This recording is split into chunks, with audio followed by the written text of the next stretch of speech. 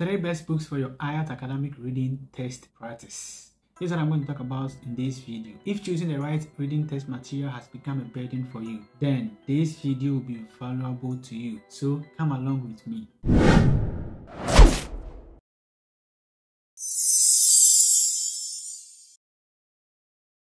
Do you want to know how to freely access these books? If yes, then this video will be of much value to you. If today is your first time seeing my channel, my name is Setakum Ajimai. You can simply call me Kobe. He had band 7 in the reading test. He scored band 7.5, and this lady right here had 6.0 on the first sitting and then 5.5 on the second sitting. What made the difference in the following scores? Well, I think it boils down to 2 factors. Number 1, the quality of the practice materials used. And then number 2, the quality of practice, whether you learn by yourself or attend classes. Taking into consideration the 2 factors I talked about, I will focus on the first one, that is the quality of practice materials for the IELTS Academic Reading Test. Hence, the need to share with you the 3 books for the IELTS Reading Test. I know you may have 1 or 2 or even all the books I'll be talking about here. However, if you haven't got any, then grab the download link in the description box of this video. So book number 1.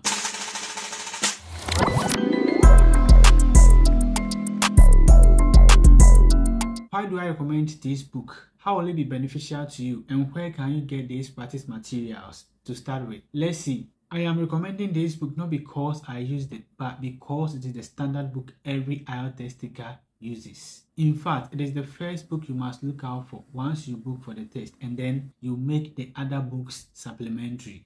The reason is the passage structure, the question format, the arrangement, and everything about the Cambridge IELTS academic book is similar to what you'll be meeting on the D-Day. This is not to say that you have the same passages or questions, but something close to that. The Cambridge IELTS academic student book is beneficial because it will make you have a vivid picture of how the actual reading test is. It makes you have a feel of the exam. The Cambridge IELTS academic book comes in many volumes. The latest volume is the IELTS Academic 17, whilst the old volume is the IELTS Academic 1. However, if you should ask me, I would advise you get from volume 7 to the latest. So from 7 to 17. I know 18 will be coming very soon, but I mean 7 to 17 is fine. How do you get the volumes of all these books? Check in the description box for all the links to get this book up to the latest version. Book number 2.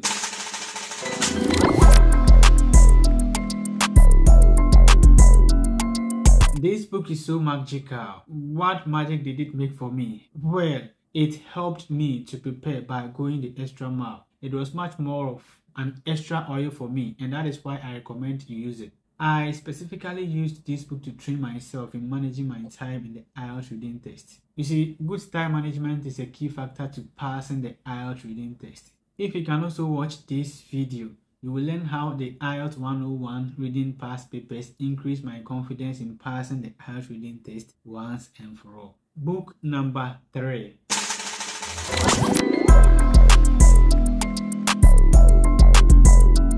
Reading Actual Test Volume 1 to 6. This is also another wonderful reading test practice materials you can download to help you practice. The passages are a bit longer than the Cambridge, which means that it would help you to go the extra mile in your preparation. It's a supplementary book to the Cambridge. So what this means is that should you have it, it's a supporting material to help you pass this test once and for all.